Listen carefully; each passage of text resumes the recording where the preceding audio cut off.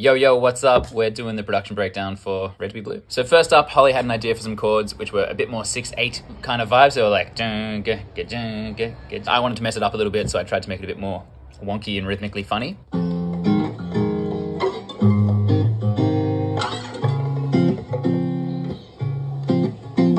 That's just my acoustic, but we put some cassette stuff on it. So we got this, doing a lot of heavy lifting. It's a bit too full, so this makes it more lo-fi. Although once we get to the next section, we turn that off and we also add an octave up, but like I've digitally done it up. I didn't actually re-record it. So it sounds like this. Sneaky this one. That starts off the whole song, and then we go immediately into Holly's vocals, which were actually the demo vocals. I had a dream we were lying outside on the bonnet of my old car. Beautiful. Then to build it up a bit, we started adding in just like one note at a time chord kind of stuff like this.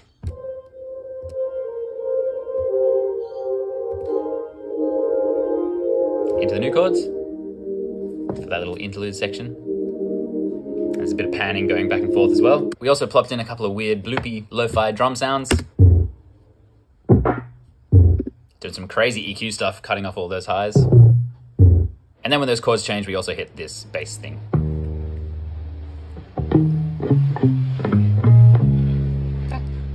Then after that interlude, we have another verse with some more intense drums. We've got some more fun synthy chordy things as well. Kind of weird, granular synthy things.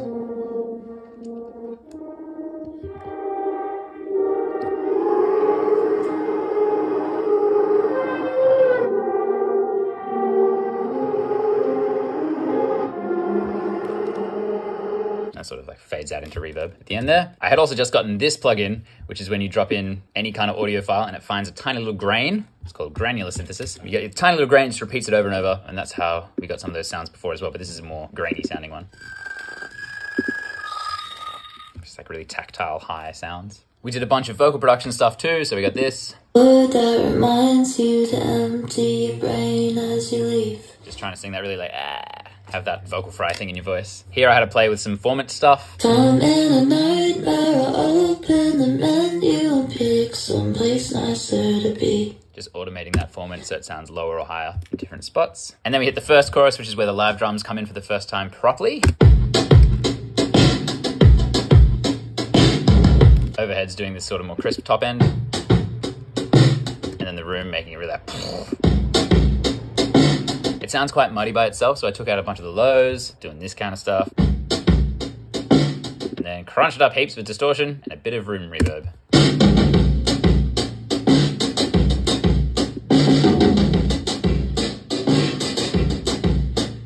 Then we layered samples over it. These ones. Bit of verb on that snare too, which I don't normally do, but that felt right for that bit. We also brought in this bottle kind of synth. Paired with the old one. Doing a lot of suspended extension notes in the scale within the chords. We got both our vocals in here. Ooh, you're just too good to be true. Then we have another interlude afterwards, which has some more lo-fi drums. We don't have ooze, but I did put in snippets of audio from in between some of Holly's vocal takes, so they're just filling out the sound of like ambience. Just to give a little bit more realness, shittiness to it, because it felt too clean without it, so that just helped pull it all together a bit. Then we hit my verse, which is where we have these weird, crazy drums. And we have one of my favorite plugins on that called Digitalis, and that's just this weird MP3 emulator thing. Not as tactile, not as like punchy. So if I turn this off, it sounded like this. Which I thought was a little bit bland sounding. This just made it sound a bit weird. And it looks cool as hell, it's a little cat. And his name is John. Very fun. I love it. Here we start to get a little bit more backing vocal action from Holly. And I picked the leaves from your hair. Skin to skin, we were caught up out of breath. I'm still waiting for it to kick in. And her vocal. And I'm in a nightmare. Becomes a synth. I'm in a spin. Let me pitch it down. If that was true, Big I delay. would keep running after you. And then we hit chorus 2, which starts with this absolutely hectic guitar part. So much going on there. It's just a clean guitar. Bunch of distortion. It sounds quite bright and a bit brittle, Brigade chorus. And I find this chorus sort of dulls the tops just a little bit, so it's a little bit less pokey, although for some reason I put them back in with the shapeshifter. There's more distortion, a bit of compression to keep it all together. I've automated the pitch of this delay, so it gets these woo as the delay recompensates. Have a mess around with automating your delay times and you'll get like those weird sounds. So that has a little solo moment and then everything slams in. We get like a bass fill in and a drum fill in at the same time. Yeehaw! Drumsticks.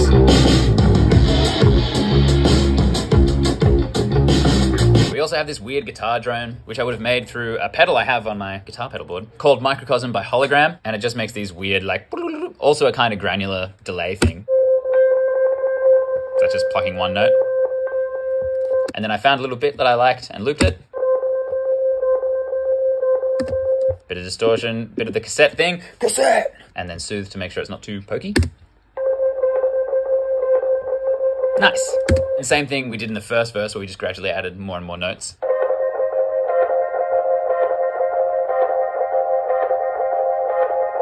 So that's just acting as a synth background chord thing. And then the last thing for this section we have is some awesome backing vocals from Holly. Ooh, I know I built you up.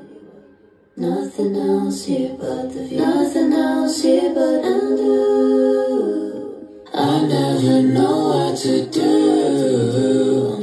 Chasing a love we outgrew. And I'll build you up. And then finally, we just have these chill solo vocals at the end. Ooh. I tried to process these a little bit less so it feels a bit more vulnerable. And Holly sent me this crazy vocoder thing. Undo. You're just too good to Wild. I tried to pan that around a bunch and I just layered it really quietly underneath the other two. And that's pretty much the song.